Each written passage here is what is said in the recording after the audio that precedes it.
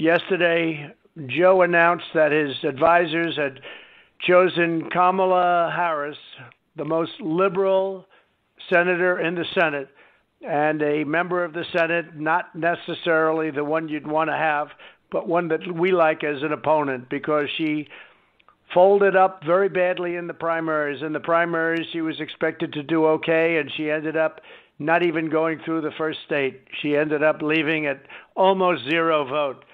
Her voting record was less than and considered further left than super socialist Bernie Sanders. She had the most socialist record. Harris supports defunding the police, and she cheered LA's decision to viciously slash the police budget. Kamala also said she opposes putting more police on the streets to protect community safety and reduce violent crime, and even suggested that suburban communities are safer because there are fewer police, rather than the fact that they have fewer crimes. The fact is that they want to take the police out of suburbia. They also want to approve low-income housing for suburbia. I ended that.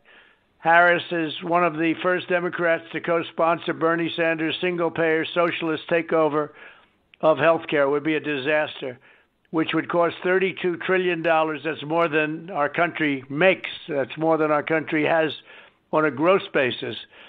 Would cost more than we have. Bernie Sanders tried it with his own state, and it never worked. Never even came close. They never even instituted it.